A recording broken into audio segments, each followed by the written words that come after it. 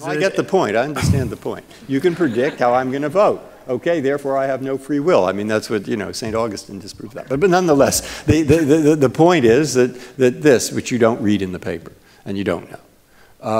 So I'll tell you things you might not know. You might know them, but you might not. We hear about 80 cases a year. We're unanimous in about 50. We only take cases, 40, probably half of them, 50%, a little under 50%. We take cases almost exclusively on the basis that the lower courts have come to different conclusions on the same question of law. That's why we can have a case involving, was the comma in the tax code after a certain word mean the next word, which is for, should be read as a which or a that? We had a case like that. I liked it. No one else did, but the case about Guantanamo, you see? Now, about 50%, a little under, are unanimous. The 5 4s that you read about are about 20%. And they're not the same 5 and 4. So just out of curiosity, the year before Nino Scalia died, I went back and looked, and his vote, which is 1 vote, would have made a difference in 4 cases out of about 80. And last year, we came to 4-4, because we were 4-4 most of the year, because there was an appointment missing. So there were 3, I think, maybe 4, 3 or 4, where it actually split like that. So I had sort of your question too. I thought, yeah, but why is it? I mean, what I see every day is I see judges trying to do their best in accordance with what they think the law demands. Now, of course, the word liberty doesn't explain itself, does it? I mean, at least not in cases that come up to us, nor does the word abridgment of the freedom of speech. Black used to say, no law means no law. Yeah, that's true.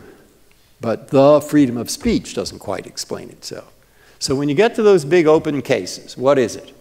Well, I've been there 20-some-odd years, as I said, and I do not think it is public opinion. 0. Politics? No, I taught for most of my career. But for a couple of years, I worked for Senator Kennedy, which I loved. And on his staff, I was counsel of judiciary. And I think politics is, where are the votes? Is it going to be popular or not popular? No, I don't see that. So you say, no, you say. I'm putting words in your mouth because I get this form of questioning very often. I say, look, it's ideology. That's what it is, ideology. You mean, am I a Marxist? Adam Smith free enterpriser, a Maoist troublemaker? I don't know. Well, ideology. No, if I think I'm deciding a case because it's good for people generally, just generally good in some ideological sense, I know I've done the wrong thing. I can't say it never happens, but people try hard not to do it. But I was born in San Francisco. I grew up in the 1950s. I went to Lowell High School, a state school. I've had the life I've had. I've had the upbringing I've had. And by the time you're well along in years and you're in a profession, you have views. Not views that are too specific, but very general views.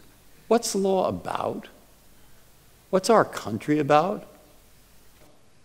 What's this document about? How does law relate to the people in it? Very general views. Part of you, out of your upbringing, out of your experience.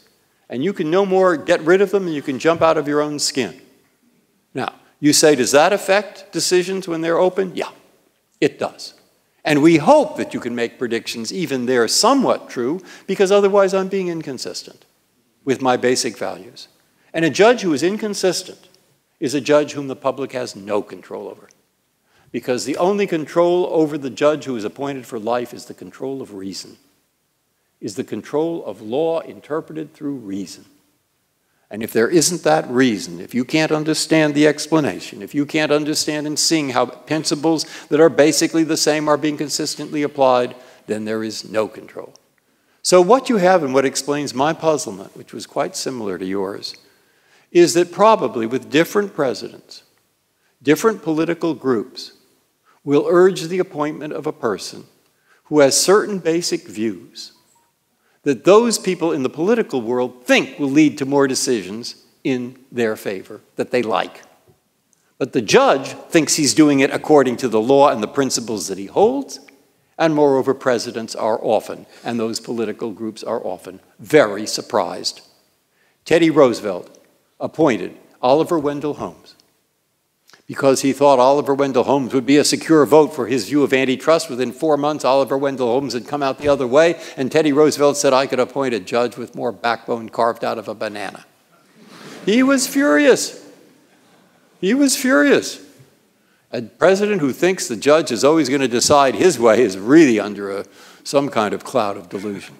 A president who thinks that the judge will share certain basic values about America and the Constitution and the law, yeah, he'll be closer. There, too, he might be very wrong, as some have. And so there we are. That's the best I can explain it. And you see, it is not political in any sense that an ordinary person would ordinarily take as being political.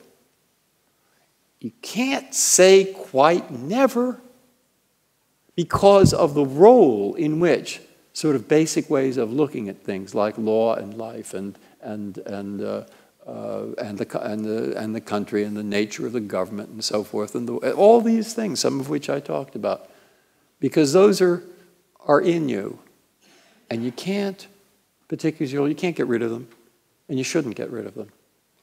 And they're perhaps sometimes useful when you come to those very big basic questions.